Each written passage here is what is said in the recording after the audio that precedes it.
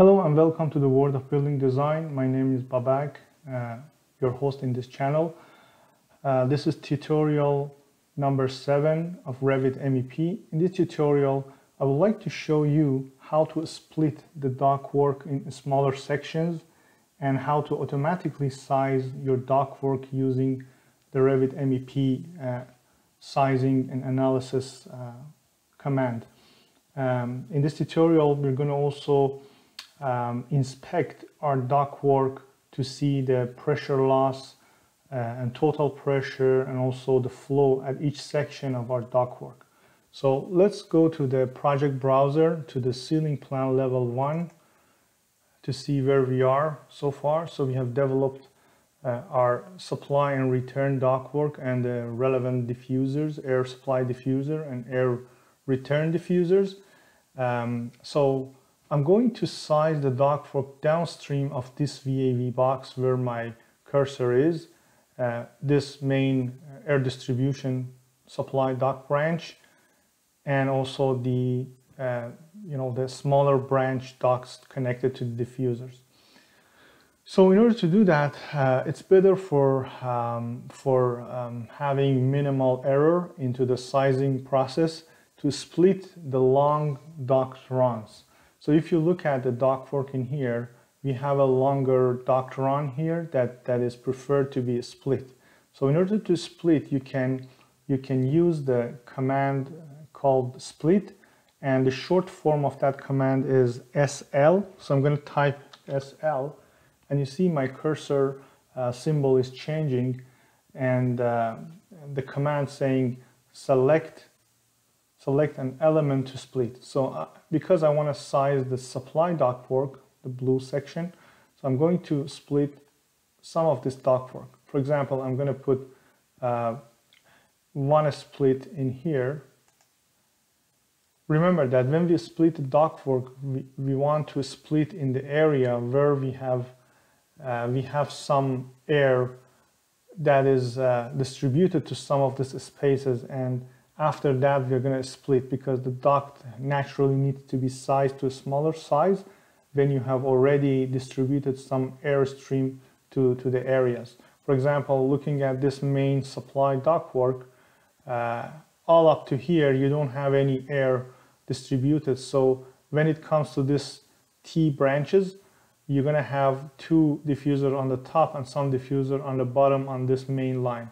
So right after that, we're going to have already distributed some supply air. So I'm going to split in here. I'm going to do the same by splitting, say, in here, because we have this air supply diffuser downstream of that. I'm going to split. I'm going to put another split right here and another split right here. Let's do another split, I would say, right here. I'm going to go with the split command again and see if I can split in here. Okay, I put another split there. Okay, we should be good now. So I'm going to escape a couple of times. So now, in order to start the duct size, if you remember in the previous tutorial, I showed you how to select a duct and an entire system. So entire system is basically a definition for all the connecting ductwork, whether it's in the supply or return side of a duct system, that are served from a common source. In this case, our common source is this VAV box, which is distributing the air into all these diffusers. So this is all going to be one system connected to this VAV box. So in order to select the entire ductwork that we see here downstream of this VAV, we don't need to do manual individual selection. The Revit software is smart in that way that you can do that kind of selection easily by hovering on one of your supply duct area, and by pressing tab button multiple times, you can get all of this system highlighted. And when you get all of this system highlighted, let's do it again. I'm going to hover on this piece of duct, press on tab button 2 times, and all the system is selected. Once everything's selected, just do a left click, so your entire system is now selected. When you have your entire system selected, you have all of this commands, modules for analysis is activated on the top here. So I'm going to do the duct pipe sizing. So this command is where we're going to size this supply ductwork. Remember, we haven't sized this ductwork, we just drew some ductwork based on the initial proposed supply or return duct sizes that was provided by the equipment that we input into our model. So now I'm going to press on the duct pipe size. So you come with this box where gives you different options for sizing of your ductwork. In this proposal, for the purpose of this training, I want to just show you the velocity sizing type. So where you have the velocity, there are multiple options for duct sizing, where it's a friction type or equal friction, static regain. These are different methods of duct sizing. In this case, we just want to restrict the velocity in the entire ductwork. So by default, the Revit in the SI unit or metric unit, it has 5.1 meter per second as the velocity of air. And we're going to keep that same setting. This is a reflective of about 1,000 feet per minute of velocity of air. We're going to keep that as it is. And in the constraint, in the branch sizing, I'm not going to change any of this to different methods. I'm going to go calculated size only. We're going to look at the other options in the other more advanced tutorials. So based on that, I just go OK.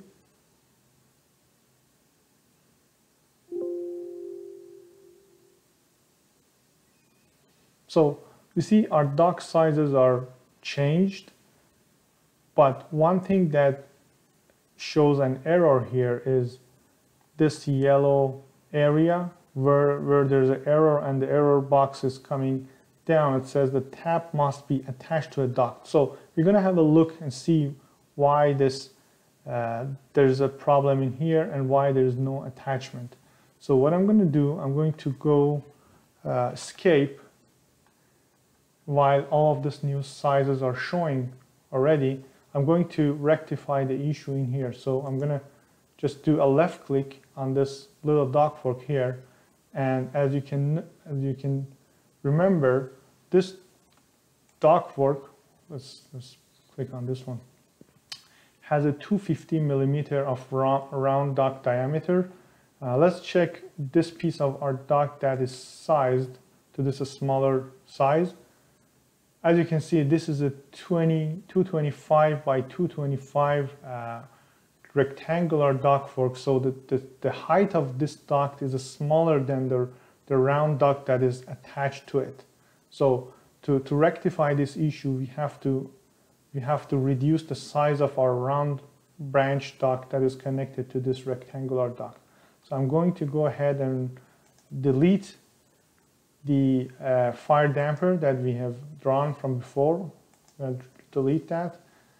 As you see, this round duct is 250. This is larger than the size of this rectangular. I'm gonna actually go ahead and, instead of deleting this, go ahead and reduce the size of this ductwork, say to 210. Once I reduce the size, you see we have another small piece in here, but I'm not going to touch that. So I'm going to put that fire damper back. I'm going to go back to system, as you remember from previous tutorial, to duct accessory, and then I go and select the fire damper in here, and I put the fire damper right there, but sorry, I think that's a mistake. We have to remove the fire damper, and instead we go with our balancing damper.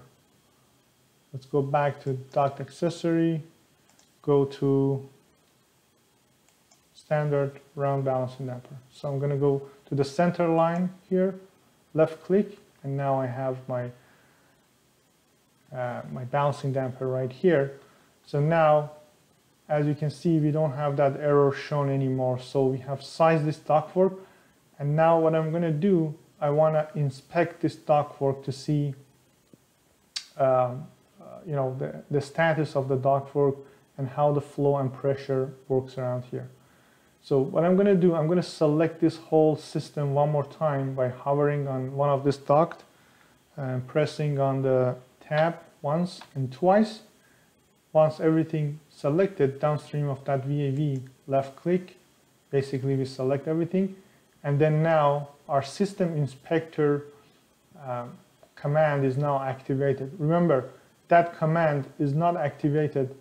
Let's test. That command is not activated, analysis is not activated unless you select the system you want to either size or you want to analyze or inspect. So again, tab, select everything, go to System Inspector, press on System Inspector.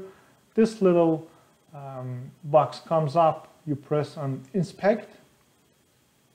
When you press on the Inspect, you see there is a little flag comes up, and that shows the duct section we are hovering on, the flow of the air in that section of the duct, and also the static pressure at the very same location where I'm standing for that piece of duct, and also the pressure loss. So basically the red arrows show that this line is a critical path all up to here because its pressure is beyond the requirement, and it's going to be the most pressure loss you're going to have in your system is going to happen in this line where it's arrow red are showing here.